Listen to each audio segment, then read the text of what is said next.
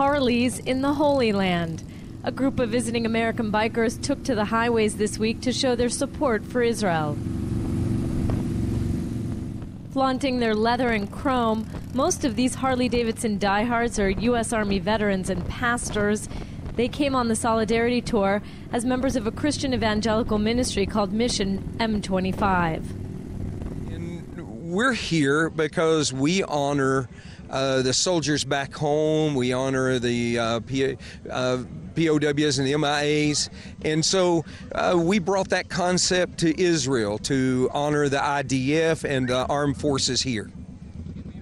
The Texas-based Evangelical group is known for organizing Harley rides to honor fallen U.S. soldiers at home and abroad. It's fitting, they say, to also honor Israeli soldiers who died on the battlefield. For me, it's all about the veterans and the people who have lost their lives for freedom anywhere in the world.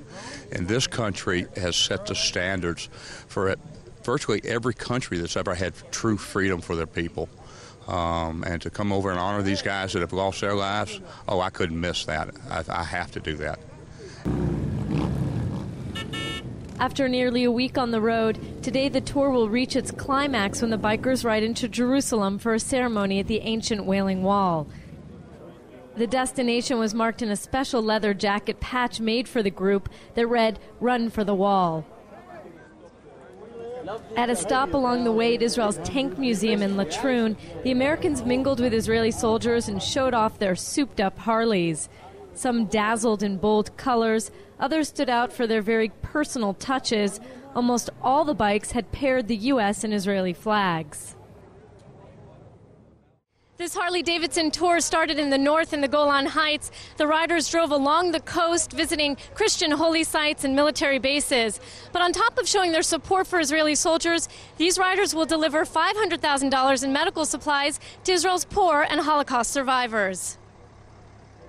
The bikers gave Israeli soldiers bandanas with Psalm 91, the Guardian of Israel, printed in both English and Hebrew. So we want to show our deep appreciation for the fact that we can come to Israel and we can walk where Jesus walked, and we can experience this beautiful land, and we just appreciate them fighting and keeping it free to where we can do that. Israel's tourism ministry helped organize the Mission M25 ride, and over 70 Harley-Davidson bikers joined the fun. It's very positive movement by coming to Israel and to show their support for everything we pass here, you know, all the troubles and everything, and they just encourage us. We jumped on the back of a bike to be part of the ride over the hills to Jerusalem.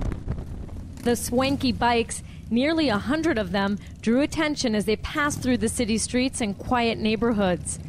As they approached the old city walls, the contrast between the very modern and the very ancient came into relief.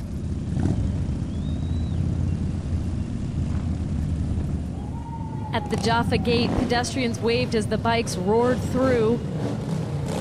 The narrow alleyways of the old city, reserved for the pious of all faiths, suddenly looked and sounded like a racetrack. And soon the stunning view of Dome of the Rock appeared, hovering over Judaism's holiest site, the Wailing Wall. The bikers parked their Harleys, which soon became the object of fascination, and entered the Wailing Wall Plaza to finally see the ancient stones where Jews and non-Jews have been praying for centuries. The historic site reminded some of why they'd come. Israel is the United States' first defense. And without Israel, we're not protected either.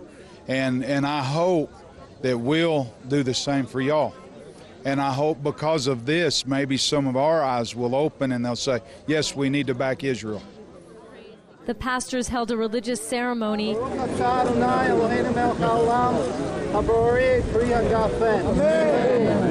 reciting the Hebrew blessings over wine and bread. Faith in the second coming of Christ was preached. And bless us, O God, as we continue to pray for peace in Israel. And then a final cheer. And those that are on the fields today, a big hoorah. Hoorah! One more time. Hoorah! Jordana Miller, JN1, Jerusalem.